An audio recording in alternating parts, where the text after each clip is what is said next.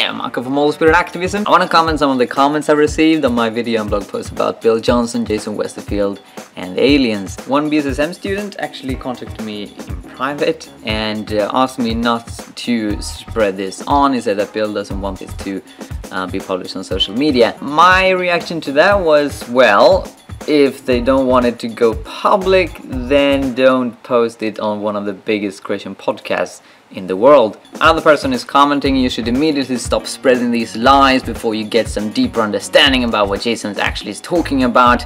Good luck with doing the works of the accuser, of the breather and the father of lies. Lol. And the basic line of thought here is that we don't know that Bill Johnson is speaking the truth. Another person is writing, has anyone heard from Jason regarding this? This is not a very basic principle that we hear from both sides of any situation before coming to a conclusion. Jason would like to hear from you. I agree that I really want to hear what Jason has to say about this. From what I know, he has not commented this at all in a month. There's nothing in public that I can see. I would love to see Jason Westerfield come out and say, I'm not a New Ager. I do believe that Jesus is the Son of God. Jesus is my everything, and this is completely wrong. That would be great because I want so many as possible to be Christian.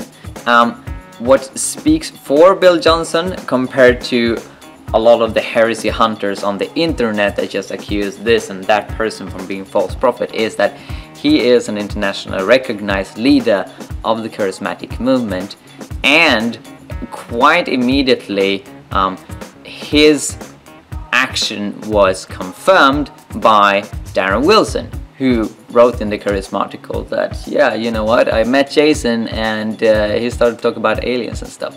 Another comment here, is that the correct word? Another person commenting said that I should check out the YouTube video by John Crowder called Why Christology, Christology, I guess, where he addressed the Westerfield thing in much greater detail than anyone else on the interweb. I've listened to it. I don't think it's that much more detailed. He mentions that Jason has said that he has been on Mars and stuff like that, and he compares Jason to both a Gnostic or that crazy guy on the street that talks about Illuminati all the time. So I guess that's a third confirmation from a person, you know, involved in the charismatic movement. And John Crowder, he's wacky. He is doing a lot of crazy stuff. You know, if Bill Johnson has been accused of being false prophet, John Crowder has probably been that 10 times as much. And I'm myself a little bit uncomfortable with all the stuff that he's doing. But the Bible says that, you know, on the witnesses of 2 or 3 people, you know, we start to take action. That's even what Jesus says in Matthew 18. You know, first talk with someone in private and then take 1 or 2 people more. So that's why I'm posting my videos. And, you know, my main goal is not to attack Jason Westerfield.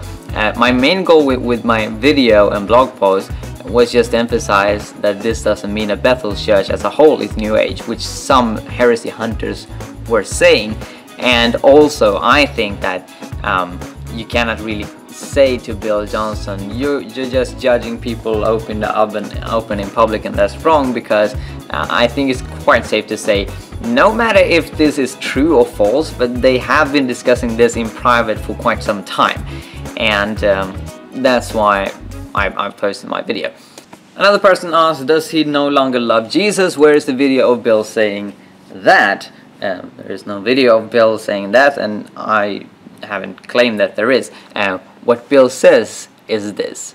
You can't partner with somebody who diminishes Jesus from the role of absolute Son of God to just a good man. You can't do that.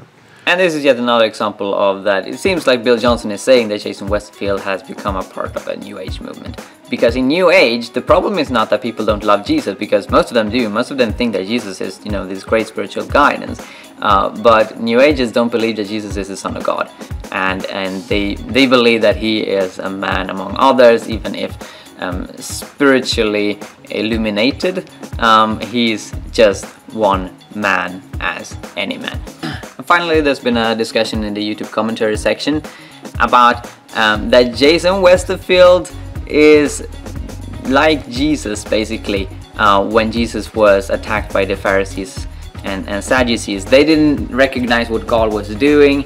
And so there's a person saying that, you know, the assumption that God will only use the church as mouthpiece and dictionary is what's causing the confusion. What Jason is revealing is greater than the church can handle, and God himself is greater than the church can recognize. It says that it sounds like you're saying if it's not in the Bible, it's New Age or the devil. If this, you should stop using the computer, cell phone, or car, credit cards, radio, and TV, because those weren't mentioned in the Word. Well, there's a fundamental difference between technology and doctrine. And to say that, yeah, the reaction toward Jason is just like the Pharisaic reaction toward Jesus is basically putting Jason on the same level as Jesus. And then you either have to say that Jesus wasn't the Son of God, which Bill Johnson says that Jason says, or basically that Jason has as much authority as the Son of God. And both of these assumptions are pretty problematic. I do believe in prophecy, but when there comes fundamental changes in our focus and in what we're talking about, what we're believing in, and what we do, then we should back off.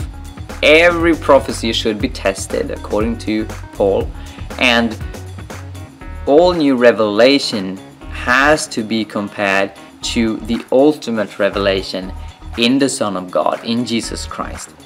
Hebrews talks about this, how Jesus is far more superior than both prophets and angels. And so God bless Jason Westerfield. I pray for him. I really hope that he will soon go out public and say, I don't believe in New Age, I'm a Christian, I'm passionate about Jesus, he is the Son of God.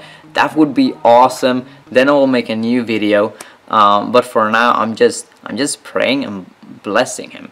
And I hope that you do that as well. Thank you for watching. God bless you.